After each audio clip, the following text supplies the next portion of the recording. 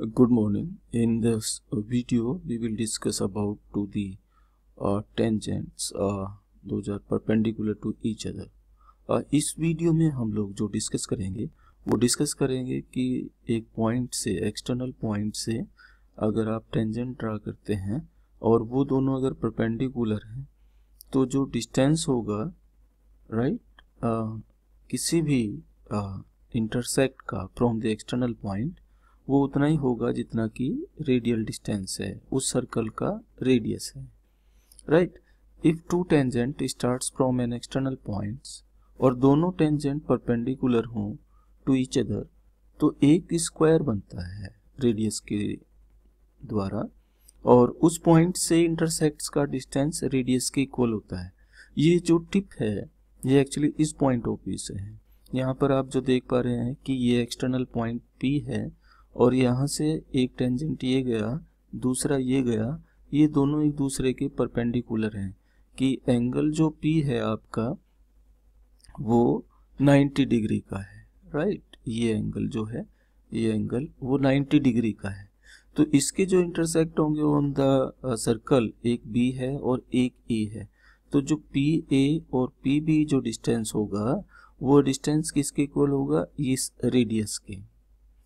तो OA is equal to PB और OB is equal to AP. तो ये फोर जो साइड्स हैं वो इक्वल होंगी. दैट मीन्स कि जो इनके एंगल हैं B, A और O वो भी 90 डिग्री के होंगे.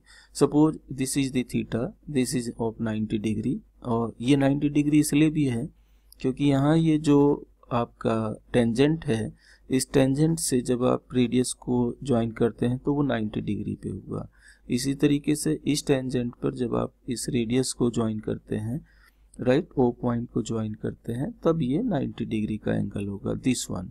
तो वो angle 1, angle 2 is of 90 degree, this is given of 90 degree. तो ये एंगल कितना होगा, तो 90 plus 90 plus 90 plus theta is equal to 360. तो 3 is also, this theta is also of 90 degree. PA is equal to PB and OB is equal to OA, that is the radius. So अगर कोई जो tangent है perpendicular हैं तो वो एक square develop करेंगे. तो ये आइडिया आपको माइंड में रखना है. इस आइडिया को हम लोग यूज करेंगे नेक्स्ट वीडियो में किसी दूसरी प्रॉब्लम में, टू फाइंड द एंगल और to find the side of any.